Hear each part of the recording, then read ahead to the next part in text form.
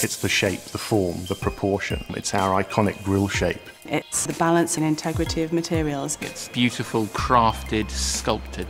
It's something groundbreaking that no one's seen before. Yeah, we were allowed to break the rules somewhat with this one.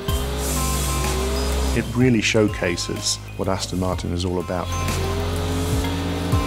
Power, beauty, and soul. DP100 is something very, very special for Gran Turismo.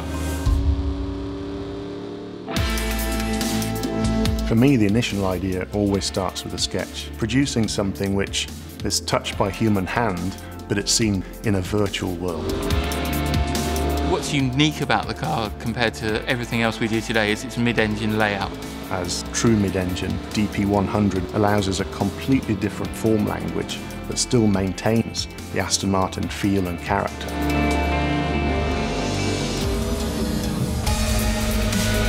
We've effectively used the same processes, the same principles to design this car for the game that we would in putting a car on the road. So all the shape and the form had to be real. We look at three elements: the sketch, the engineering, and the CAD. And we also have the delivery through sculpture. Beauty is probably number one. We spend an obsessive amount of time looking at the car in different lights to make sure this car looked great from every single angle. With the design of a car like DP100, the colours and materials are hugely important. We're able to link some of the exterior finishes and interior finishes and be totally free with where we can apply them.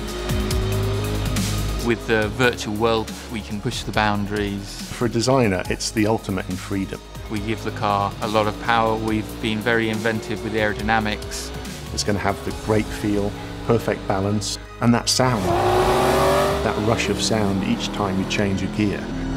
That's something which is so special in Aston Martin. You'll feel all of that in the DP100. All of our racing technologies, all of the passion that we put into our road cars are here in DP100. It is a true winner.